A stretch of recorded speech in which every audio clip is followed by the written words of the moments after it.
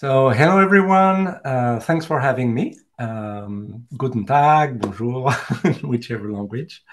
So today we're going to speak about generative AI. And in particular, I'm a Java developer at heart, by trade. And I was curious to see what I could be doing in Java for generative AI, because what we're seeing is lots of stuff in Python usually. And I know a little bit of Python, but I'm a Java developer, so I'd like to do stuff using my favorite language. So I'm a developer advocate at Google Cloud. I focus on various aspects, serverless architecture, event-driven architecture, but also machine learning, and for the past few months, generative AI. Feel free to follow me on Twitter, on Mastodon, on Blue Sky, and elsewhere.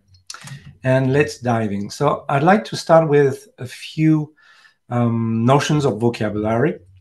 So first of all, to set the stage, we're talking about artificial intelligence, more precisely of a sub part of it, which is machine learning. There are different ways to do machine learning, unsupervised learning, supervised, etc. That's how machines, software systems learn from data.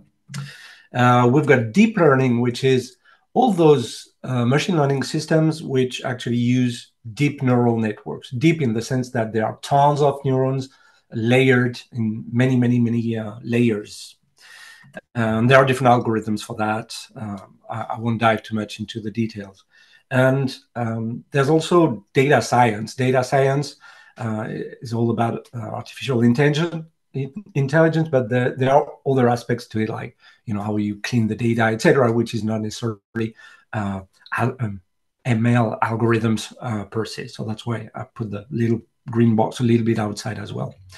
And then as we zoom in, there's generative AI, again, with different neural network architectures, like transformers. That's the one we're going to have a look at. But some of them are great for image generation. So think about things like DALL-E, Midjourney, Stable Diffusions, etc. But we also have large language models, which are based on the transformers architecture, which is a way, we'll see that in the next slide. But it's all about handling text or potentially different modalities as well. But today we're going to focus on this purple or violet box here with large language models. Large language models, since we're dealing mostly with text, it's also part of the wider area that we call natural language processing. And this new neural network architecture was actually created and invented by Google 5 to 6 years ago. And out of this approach, this architecture, many refinements have seen the light of day across the years, and which allowed us to come up with those large language models. And why is there such a revolution nowadays? And why have we seen so many new large language models be born? It's because the transformers architecture, what's interesting with it is the fact that the way it's been designed allows computers with GPUs, etc., to actually analyze lots of data in parallel very quickly, and also to be able to do inference, that is, providing an answer to your questions, also in parallel much more quickly because of the new architecture, which is much better aligned with the CPU, GPU architectures that we have today to do stuff in parallel. So we've been able to train bigger models, and with bigger models, we also have bigger or more capabilities that have emerged of that training. So what are large language models? They are kind of black box systems, which are based on this neural network architecture called transformers. And the goal of those systems is to recognize, predict, generate human language. Okay. And just to take an example with the PaLM model, which was the the model that that Google launched a couple of years ago. When we speak about models, usually we mention two key metrics: parameters and tokens.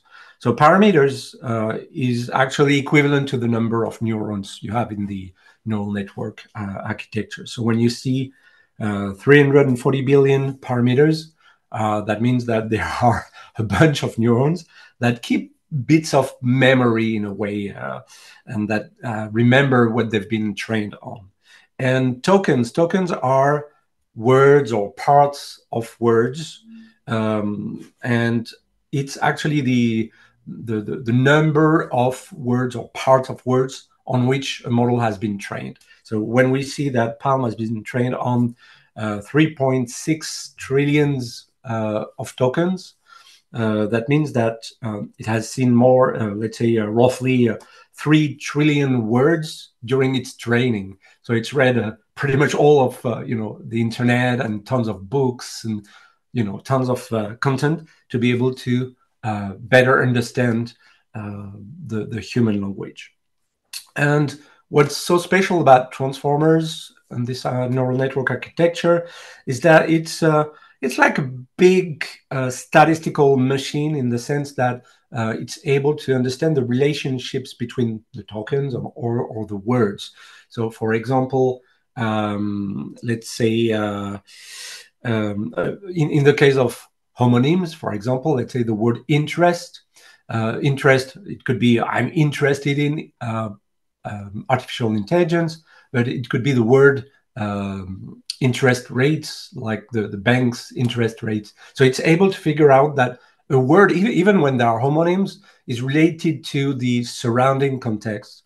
So, for example, if there's the bank word close, probably this is about interest rates rather than I'm interested in a particular topic. So it has relationships and probabilities between words. So when you send it a query, a prompt, it's going to analyze what you send it, and then it's going to try to autocomplete the rest depending on what you asked it.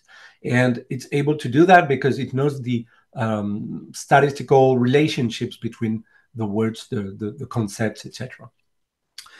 What else? We also speak about fine-tuning. We won't cover that in that presentation, but that's when you have a pre-trained model or foundation model. You can also further train it with your own data. That's one way to further train and make the language learn about something else, or be more specialized in a particular area or topics. For example, the PaLM model, there are variations of that model that are also trained on medical research paper and such. It's called MedPalm, so it's able to answer questions about medical research. There's another one about security, to analyze online threats, vulnerabilities, and things like that, because it's been trained on a corpus of data and text and so on the topic of security. So, as I said, this new neural network architecture, transformers, allowed new models to be trained on bigger and bigger corpuses of data, and with more and more neurons and layers of neurons. And nowadays, you've got really huge models that are available and that are able to do lots of interesting tasks. So with a small model, with a small number of parameters, maybe it's able to do some question answering. But as the model grows bigger, maybe it's going to be able to do translation, summarization. And as it goes even bigger than this, the biggest models are even able to understand jokes and things like that. And the more data it has seen, the bigger layers of neurons it has, the more capabilities emerge during the training. And that's why those large language models are capable to do lots of things today. Just a few words as well about what Google and Google Cloud provides, and the latest news we announced recently. So PaLM, that's the model we're interested in today, that we're going to use with Java. It's actually what powers Bard. Bard is the online tool that you can use to interact with PaLM, basically. But it's also used in a product called Maker Suite, which is a tool which allows you to craft your own prompts, etc. It's more for tinkerers and not necessarily for developers, enterprise developers and such. But I'll show you what it looks like. But PaLM is part of the Google Cloud Vertex AI offering. Vertex AI is what collects all the machine learning products and services and APIs within Google Cloud. PaLM 2 is part of the Model Garden. Model Garden is a kind of collection of all the models that are available in the Vertex AI offering. So you'll see Cody, which is a PaLM variation that's trained on code. So you can ask it to do, code completion. You can chat with it as well to do, please explain me that piece of code and that kind of stuff. You've got also image generation with the imaging model. But inside Model Garden, there are also plenty of popular open source or open models like Llama 2, Claude 2, Falcon, etc. And I think we also announced Mistral, a very powerful small model. So you can use PaLM, but there are also other models that are available. And in Vertex AI, there are many other things, like there's a vector database for doing retrieval augmented generation, for example, or semantic search. You'll also find existing APIs for vision understanding, text-to-speech, and so on. And plenty of other things like Jupyter notebooks, pipelines to train your own models, and customize on-the-shelf models. But I won't dive too much into that. I'll focus really again on the purple violet box. And recently, like a month or two ago, there was the Google Cloud Next conference where we announced the newer models that were available in Model Garden. We announced a bigger model for PaLM, or at least with a bigger context window, so you can give it even more information, can feed lots of text and bigger articles, let's say, if you want to do summarization and such. Improvements to the coding model, higher quality images in the imaging generation. Synth ID, that's interesting as well. That's a way to add a digital watermarking for images that are generated with AI. That's important, for example, to fight fake news that you can see on like social media and such. For example, maybe you've seen like the Pope wearing a big white coat, fluffy coat and everything that was generated, but with, so I don't know what they used to generate it, maybe Midjourney or something else. But with watermarking, you'll be able to say, okay, this image is fake. It's not a real image. So it's an interesting way to fight misinformation and so on. And yeah, many other things that were announced to simplify semantic searching and that kind of stuff. So I went quite quickly through this introduction because I really want to spend time with you on some demos. So let's have a look at some demos. First, I'd like to show you the PaLM API in Bard, in Maker Suite, and then we'll also have a look at the demos that I've built. Yeah, so let's start with that. There's something that I find important to stress. It's the fact that, and you've already heard about this, but large language models, they are great at understanding relationships between words and concepts and so on, but sometimes they hallucinate. So it's important as you integrate large language models in your application to think about ways to mitigate such things, hallucinations. And one way to do that is to do patterns like retrieval augmented generation, where you ground your answers from a corpus of text and data that you manage yourself, instead of letting the large language model invent stuff. There are other things to keep in mind, things like prompt injection, because sometimes you can hijack somehow the prompt that was sent to the LLM. So there are ways around this. I won't dive too much into this aspect, but I think it's stuff that's important to keep in mind as you develop new models or integrations with models. I'm going to show you first Maker Suite, which is the Tinkerer-focused product to play with the PaLM API. So you can do different things like a chat prompt, a data prompt, if you want to do a few shots learning. I'll show you that in a minute, and also text prompt. And something I like to do is illustrate an hallucination, basically. So for example, let's say, what's the name? So usually this works. Sometimes I have surprises depending on like the settings, the temperature and such. But what's the name of the first cat that stepped on the moon? So I voluntarily ask the question in such a way that I'd like it to answer with the name of a cat that actually stepped on the moon, right? And I'm going to hide this. I'm going to hit run, and usually it answers something like Félicette. Félicette is the first cat who stepped on the moon, but what? There's no cat that went on the moon, right? So if instead you use Bard, which has implemented lots of guardrails to prevent hallucinations, let me copy that and try the same query, which uses in Bard, it's using the same PaLM API, right? But you'll see that the answer is slightly different. So let's say, what's the first the name of the cat that stepped on the moon?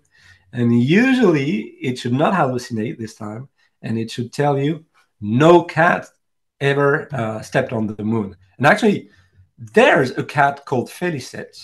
It was a stray cat that was sent on a rocket, a French rocket, actually. I'm French, by the way, in 1963. The cat was sent in space, but it didn't go to the moon. And also, just to illustrate about hallucination, how you can ensure that things that are generated by large language model is more factual, more accurate.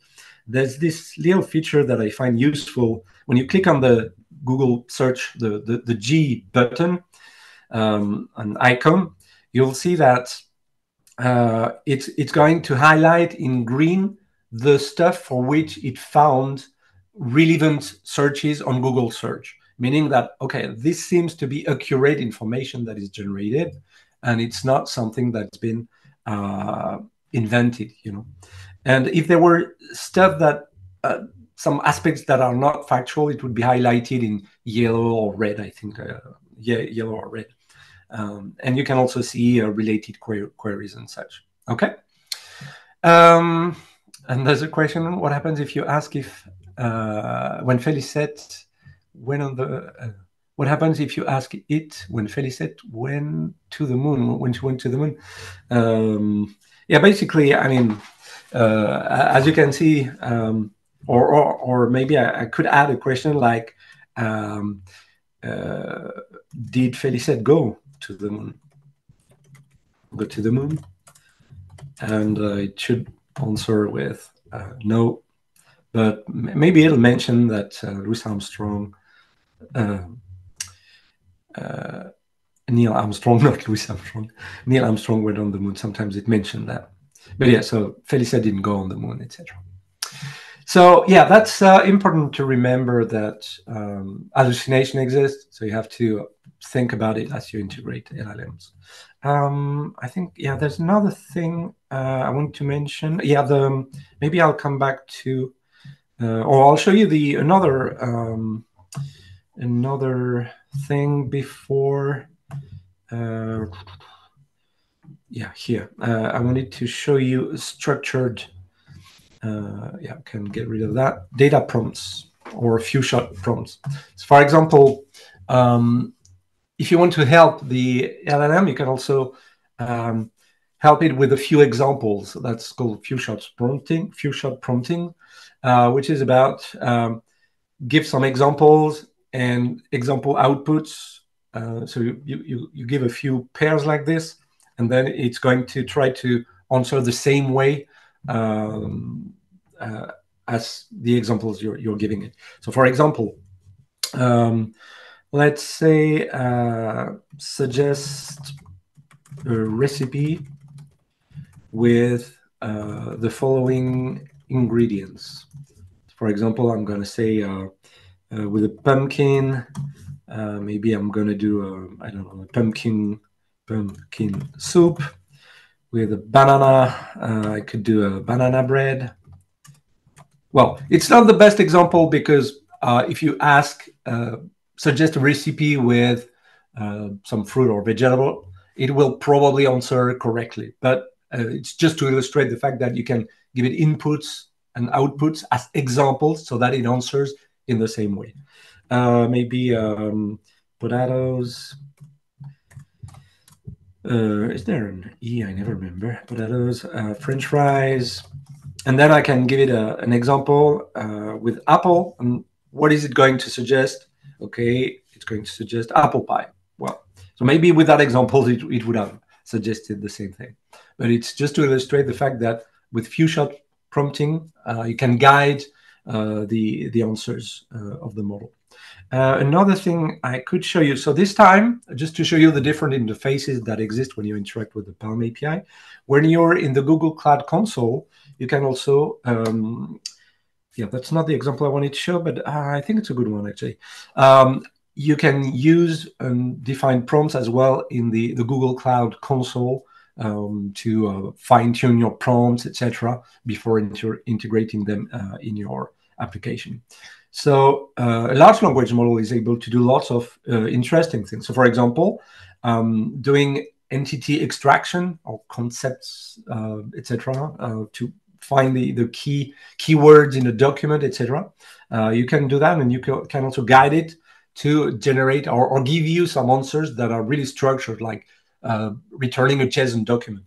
So so that's not the example I wanted to start with, but since it's there, I will show you how to extract entities out of text. So I wanted to use my biography on my blog on the glaforge.dev and inject that here. So I've got a prompt that says, okay, extract the entities, return a JSON array of strings, return the JSON content without any markdown, because it usually answers in a markdown format. And then I say JSON, and I wanted to put the JSON document after that. So let's see, what is it going to answer? Yeah, so it's able to extract various things like me, the company I work for, a book that I wrote, companies I worked for, etc. The other example I had in mind that I wanted to show you actually was, so I think I have it there. Oops. So what was the name? Yeah, this one. I'm going to copy the prompt here. I wanted to do, okay, this example. So it's a slightly different. I wanted to show you how you can, okay, I'm going to tweak it a little bit. I want to extract an object that corresponds to the person's details that are represented in a biography. For example, okay, I've got this biography and I want to extract name, person, job, company, nationality, etc. And I want to get, again, some JSON content. So here's the biography. That's my biography. And let's see if it's able to extract a bigger structure. And indeed, it extracted my name, my role, the company I work for, or my nationality.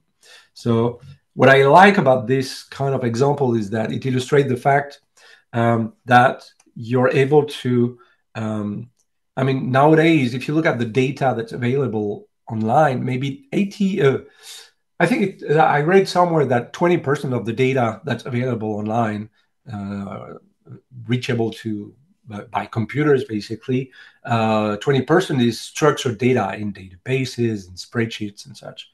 But 80% of the data that we have is actually just text in documents, in PDF files, in web pages.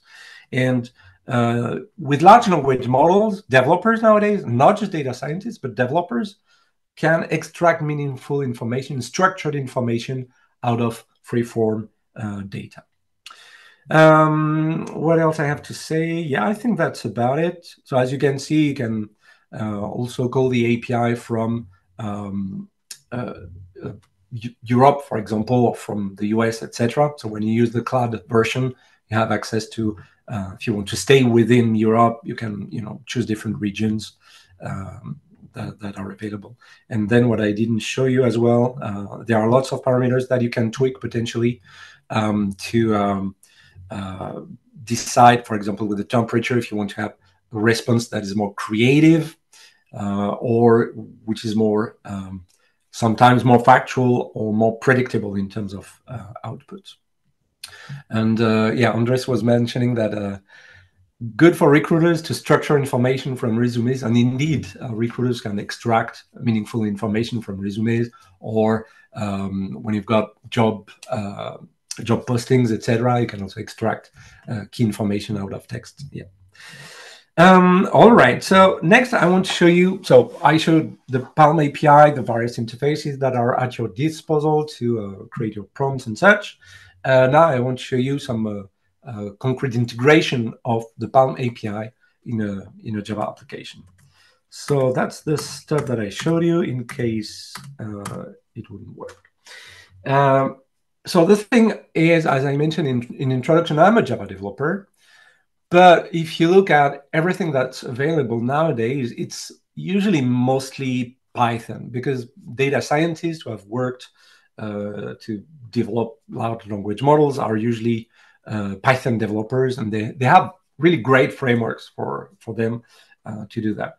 But I'm a Java developer, so what can I do? Well, nowadays you can do lots of interesting things. And I don't have anything against Python developers, but I'm a Java developer. Okay, so let's have a look at a first demo that I built a few months ago. Where is it? It's somewhere here. Yeah. So it's a little application that I've created, that I've written using the Micronaut framework. It's a really nice framework, a modern framework that works well and starts super rapidly and so on. Super effective framework. Well, in this first demo, I used Apache Groovy. Why I used Groovy? Because I'm the co-founder of the Groovy programming language. But in Java, that would be just the same. And my other examples and demos will be in Java anyway. I containerized my application, in a Docker container, and I deployed it as a container on Google Cloud Run. Cloud Run is a platform for fully managed platform for storing, scaling and hosting applications. That's part of Google Cloud, and it can scale to 0 to and to infinity, pretty much. It's a great platform, and just deploy a container and the infrastructure will be handled for you. So it's a serverless solution, if you will. So this little application is going to actually generate kid stories. So there are 3 parameters. You can choose a character. You can choose a setting, like when or where the action takes place, and you can also give it a plot, like a rough idea of what's going to happen in your story. So I created a few examples that you can pick from, but you can also, there's a freeform text area that you can fit it with anything. So at first I had a few ideas, but I didn't have that many ideas of characters, etc. So I actually used Bard to generate other ideas. So the first few ones are mine, and the other ones are AI generated, basically. So let's say I want a story with a gentle dragon with a colorful skin, but I can also customize this. A gentle dragon attending the JCon conference, maybe. Attending the JCon conference with a colorful skin. A dragon in a big bustling city, why not, in Germany, why not? And what's going to happen? Let's say solving the mystery of a haunted house. What could we add there? The mystery of a haunted house full of Java developers. I don't know, why not? And I'm going to click the button, and it's going to generate a story. So the longer the story, the longer longer it takes to generate, because I structured my prompt so that it generates a long story. So usually it takes about 15 seconds or so to generate a story. 15 to 20 seconds. So let's see. All right, once upon a time, in a big bustling city in Germany, there was a dragon named Spark who loved to attend the Jacon conference. Okay, it's got a colorful skin. It mentions again the Jacon conference. And well, I won't read the whole story, but as you can see, Spark, and there was a ghost at the conference. There were protesters. I'm not sure what's going on in this story. But yeah, it was able to generate a story, and yeah, the ghost and Spark, the dragon, became friends and everything. So I used generative AI to actually generate a story, right? So it's not a very serious example, but let me show you how I implemented that application. So this is, yeah, this application. So as I said, I used the Micronaut framework. I have a controller, that's my story maker controller. So there's an HTML page, some JavaScript that picks the text area content, and that sends that to my API controller, my Micronaut controller. So the JavaScript front end is going to call /story/generate to generate the story. And so I'm fetching some data like where and how I'm going to call the PaLM API. I also have I'm going to put that full screen. I have a prompt there that suggests that, okay, you're a storyteller, and I want you to structure the story in 5 logical acts. And then you generate a kid story in 5 acts, 20 sentences per act, the protagonist, the character, the settings, where or what's happening, and the plot, what's happening, where it's happening. And then the front end is going to call my make story method. And what's going on here? So I didn't have, at the time, a few months ago, there was no Java API that I could use. So I used Micronaut and its HTTP client to do that for me. So I used the Java API, though, for authenticating to the Google Cloud platform. So I get a token, a bearer token. And then I'm going to craft the URL that point to my Google Cloud project, the region I'm in, the model, the LLM model I want to use. I'm going to call the predict method. And then the data that I pass is here. So I pass a prompt made of the character, the setting, the plot, and some parameters like how creative I want the story to be and how many tokens I want it to generate. And then, okay, it's some JSON payload in and out, and I also pass the bearer token. And I'm using marshalling built in the Micronaut framework to create the call and to retrieve the output. And the output is marshaled to this prediction response. Sorry. So it can give me a list of predictions. I'm usually interested in just one prediction, but it can generate different stories at the same time. And the prediction is made of safety attributes. For example, if you want to filter, if someone wants to hijack the application to generate weird stuff or harmful content, you can check if it's blocked or not because it's harmful. And the content is returned in that field there.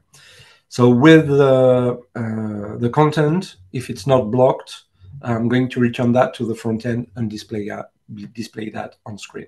So it's fairly trivial to use the API, even when back in the day there was no Java API. All right, so that's the first concrete demo. And a few weeks later, when I did that application, I actually noticed that the Vertex AI SDK added a Java endpoint or a Java class to do the predictions to call the PaLM API. So I was like, oh, that's cool. I'm going to have a look at that. But when I looked at the API, I have an example. Where is it? I think it's in this example here. When you use simple LLM call. When you use the Java SDK, so we're going to actually work on a better SDK, but what was available was this. So you had to use protocol buffers everywhere, and there was no way to actually do code completion like prediction dot content dot blah blah blah, and I had to use protocol buffers related classes like value, merging, builders of protocol buffers. And when I get the response, I don't get a prediction class, safety attribute, string content, etc., but I get a protocol buffer object. So it's a list. I get the first element, then it's a structure, it's an object. Then I retrieve the field, the content field out of that struct, then the string value. So all I wanted to do is response, get the first item dot content, but it wasn't available. So it wasn't really nice. And that's actually when I discovered the LangChain4j project. And LangChain4j, it's actually inspired by the LangChain project for Python developers, but it's been re-implemented in Java. So it's an open source project. It's hosted on GitHub. And what it's doing is that it's actually an orchestration framework for large language models and other related tools. So you can interact with vector stores if you want to do semantic search via embeddings. You can handle your prompts. You can access different models, parse the output, but you can also load documents, split text, etc., so that you can create chunks and then do comparison over vector embeddings, which are vector representations of tokens and sentences and so on. So I started to look at LangChain4j, and I built a new application with LangChain4j.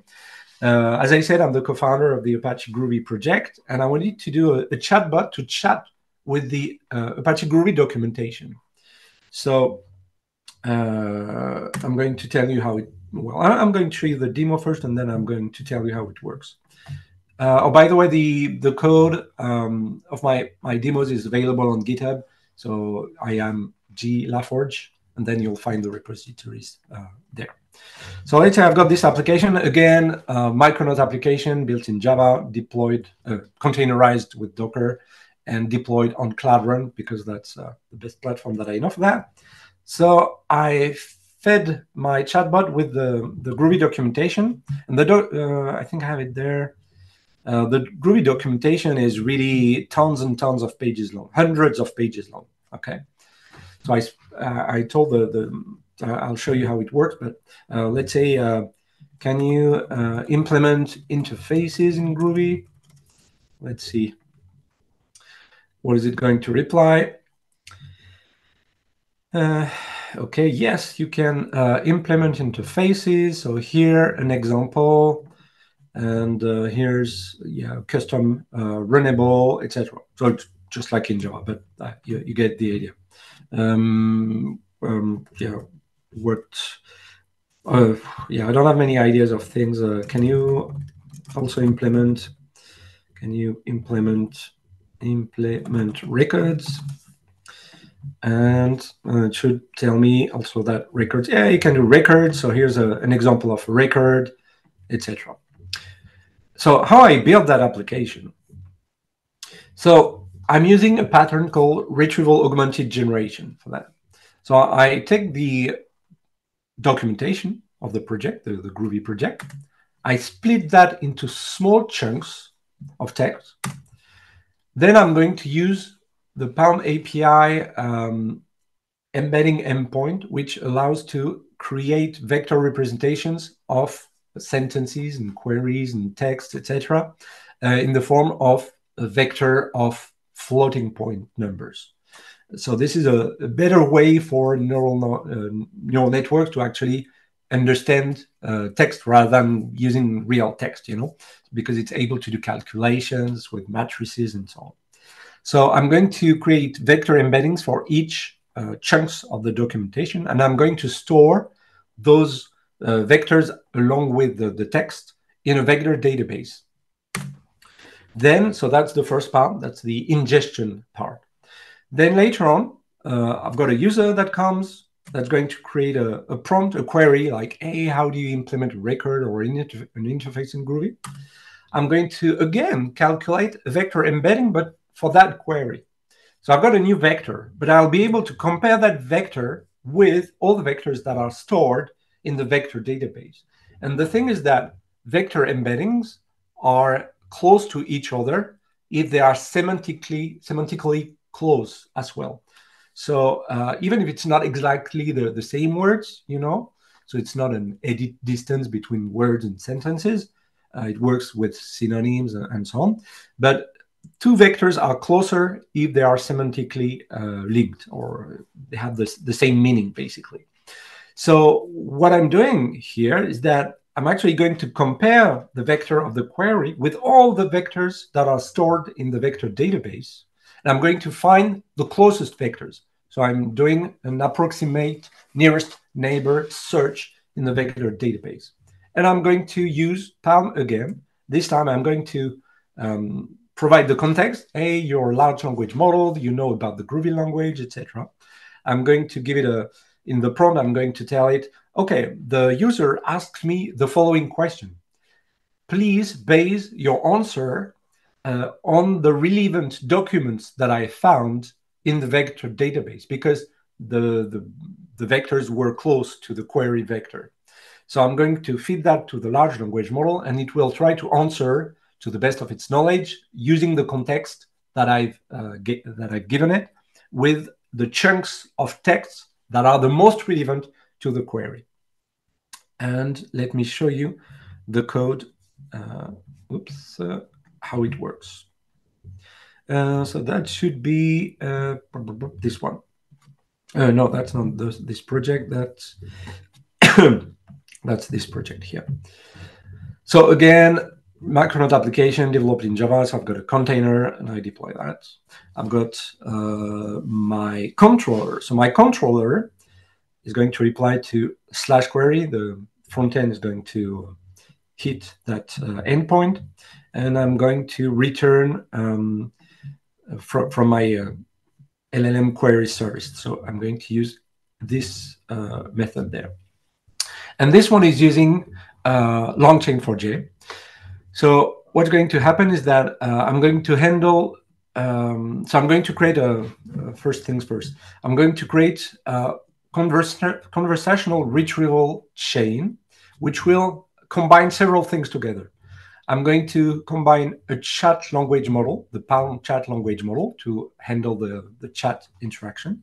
I'm going to use a chat memory object to handle the memory. So if I have several users at the same time, I have distinct conversations with different users. So I'm using a memory, an exchange of questions and answers per user.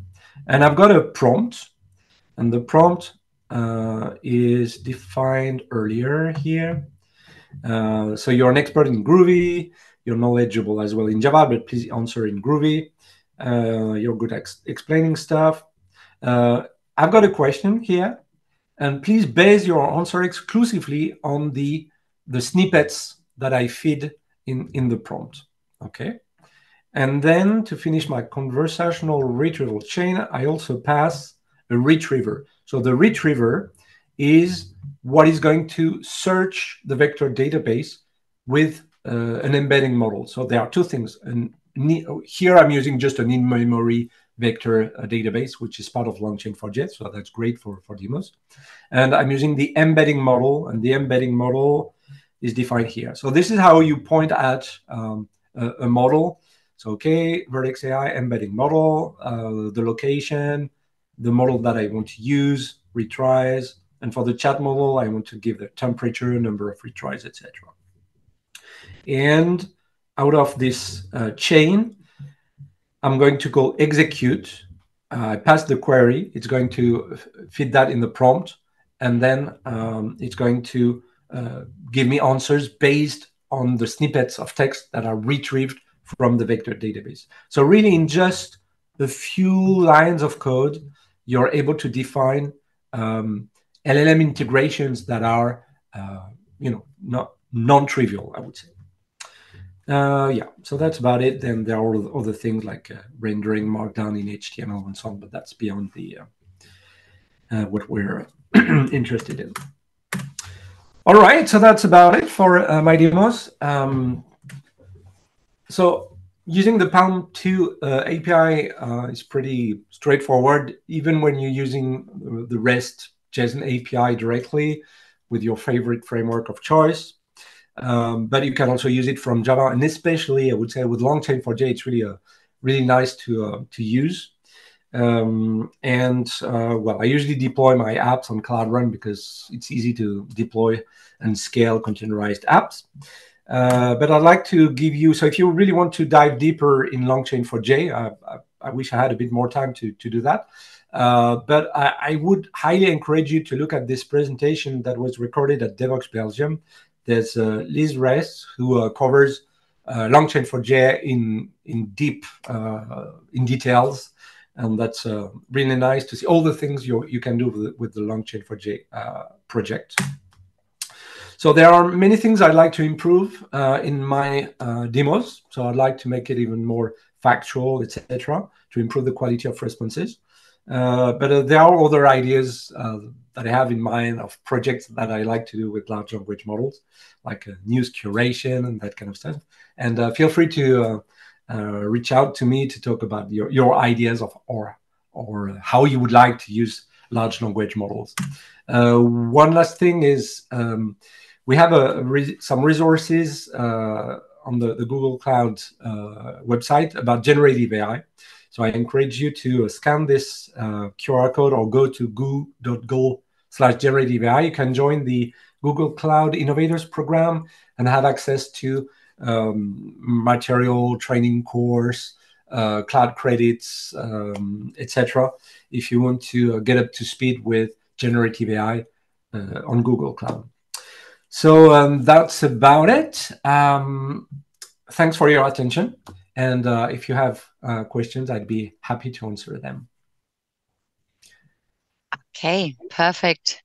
Thank you so much for your presentation and for giving us all these insights and for being here today. There is a question in the chat right now. Maybe if you have a bit more time, want to answer it now. I always wondered what is exactly a token. I mean, how it is related to Word. I know I can ask Bob for that or Google, but since we are here, yeah. So a token, so usually it can be a word or it can be a piece of word. But maybe you were familiar with stemming, how we used to search, do keyword searching and so on, regardless of things like how verbs are conjugated, etc. So you've got the in my mind, it's a bit similar to what we were doing when we were doing stemming. So it's really getting the roots of the words and how the words are, composed of different aspects, so that it's the generative AI large language models are able to generate tokens. And when you compose the tokens, it actually create words. So even if I say, I love strawberries, but if you say she loves strawberries, the token would be love, but there's also an extra token that would be the extra S that you add in order to properly create good sounding and grammatically correct English, French, German, whatever language. So tokens are usually smaller than words because of that, so that it's able to create a full-blown correct sentence, basically. So that's why large language models usually work with tokens.